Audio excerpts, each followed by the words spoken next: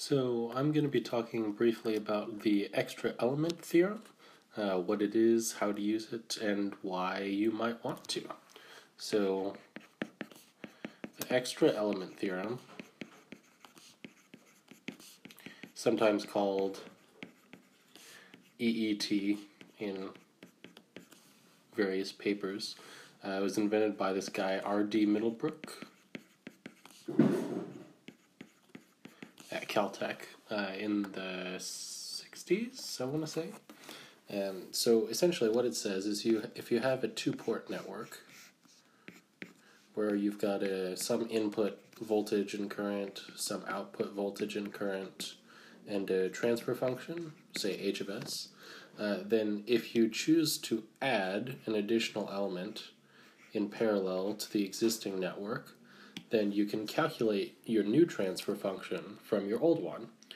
So h new, it's a function of s, is just your old transfer function, h of s, times 1 plus zn over zd divided by 1 plus zd over z. Sorry, this top z should just be a z. So, and this is z is referring to the impedance of the extra element.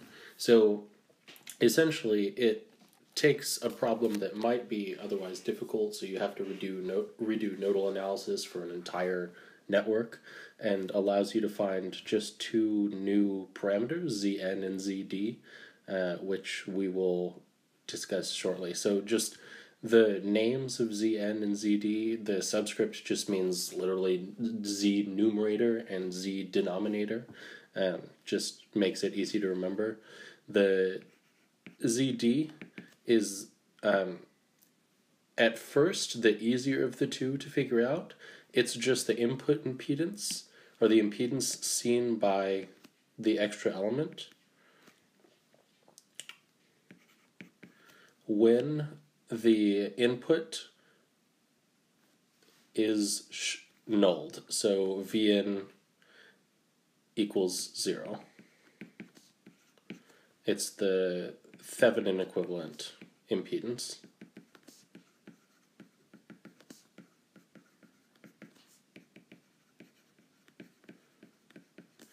Seen by our extra element z.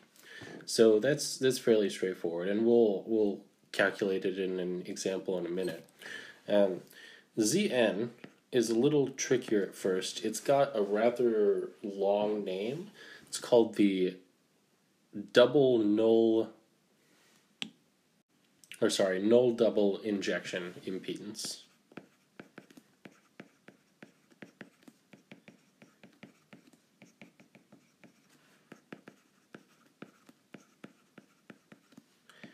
And it's the same exact thing as above, essentially. It's the impedance seen by your extra element, but it's when the output is 0, and not when the output is shorted. So that's a distinction that will become more obvious and more important as we do an example. So if we want to do just something non-pathological, say we are interested in calculating the output voltage of a resistive ladder, just something simple. We can interpret one of these resistors. This is our extra element. And I've chosen this as the extra element because if we get rid of it, it makes the analysis a lot easier, because to calculate the transfer function, let's just assume these all have the same value, R. We can see that V out is just a voltage divider between this resistor and these two resistors, which is just 2R, which is, if we cancel everything, just 1/3. So v out over v in, that's our transfer function. And you see it's not a function of s. In general, it will be, but it doesn't have to be if your network is just resistive. So now, if we want the transfer function with the extra element, then we need to calculate two driving point impedances. That's what they're referred to by Middlebrook and the literature in general. So the first one is relatively straightforward. So we are going to ground the input and then calculate the equivalent impedance seen by our element z. And we're saying that z is just r, has a value r. So the equivalent impedance can be calculated by realizing that, well, this resistor and this resistor are in series, and collectively these guys are in parallel with this resistor. So it's 2R in parallel with R, which is just R times 2R over R plus 2R, which is just 2/3 R. Okay, cool. So that was our first driving point impedance, ZD. And remember, ZD is just the impedance seen by our extra element when V in equals 0. So ZD is 2/3 R. Okay. So the next one is a little trickier, but it's actually much easier to calculate than it initially seems. So if we've got the same circuit as before, and we've got our extra element here, what we do is we set V out to 0. So we're not grounding V out, and I cannot make that clear enough. Essentially, we are saying that, okay, well, V in is going to have some value that causes V out to be 0 if our extra element is taken into account. So if we were to do this formally, we would replace our, and actually let's just do that. So if we want to calculate input impedance, we replace our element by a test voltage, Vx, and then we calculate Ix coming out of it. And then we say that Zn in this case, is just Vx over Ix. That's just how you calculate input impedance. So if we say that this node here is 0, at first that might seem a little odd, because that means that, well, this voltage here is 0, and this voltage here is 0, so there can't be any current flowing through the resistor. So, and there's no other path for the current to go, so this current also has to be 0. And since that current is 0, there's no voltage drop across this resistor here. And we know that this node here is 0, so this node must also be 0. And that was sort of a couple logical steps, but we didn't actually have to do any circuit analysis, and we can just directly write, we know Vx now, because Vx has to be 0. 0 divided by Ix. And Ix in general is some non-zero value because it's just equal to Vn over R, which doesn't have to be 0. Vn can take whatever value it pleases, but we know that Vx must be 0.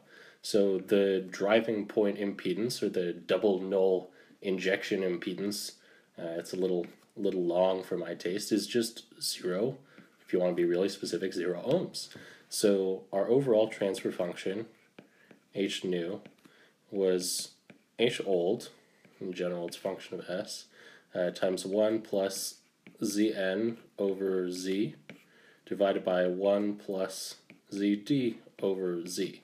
Now, we just calculated Zn, it's 0, right? So we're just left with this 1 and this Zd term on the top. So we calculated Zd previously, it's just 2/3 R, So, and what was our h old value? So our h old was, well, it looks like, oh yeah, we calculated. It was one third. Yeah, 1/3. So it's just 1/3 times 1 over 1 plus 2/3 r over r. Because z, remember, is our extra element that we're adding.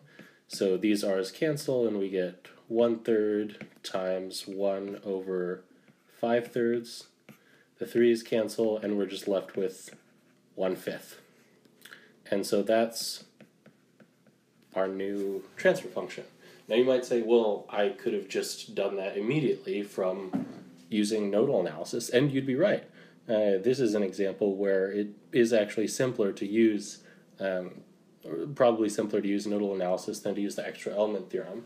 But the benefit of the extra element theorem really starts to become apparent when you have really large, really complicated circuits where you just need to add one more element. For example, you have a transistor model and you want to add a capacitance to make it a little more accurate. This way you don't have to redo all of your circuit analysis. And it's more general and more powerful, and there's all sorts of applications for it, but this is kind of the first one. And I think I'll make another video with a more complicated example that will kind of justify using the extra element theorem, but this is the general process for how you use it. I'll also put a link in the description to the original paper from Middlebrook on how exactly the extra element theorem is formulated. I have, in this video, only gone over the parallel form of the extra element theorem. There's also a series form, so if you want to, rather than inserting an extra element in parallel with some part of your network, if you want to squeeze it in between previous elements, there's a form, a slightly different form for that version. So, thank you.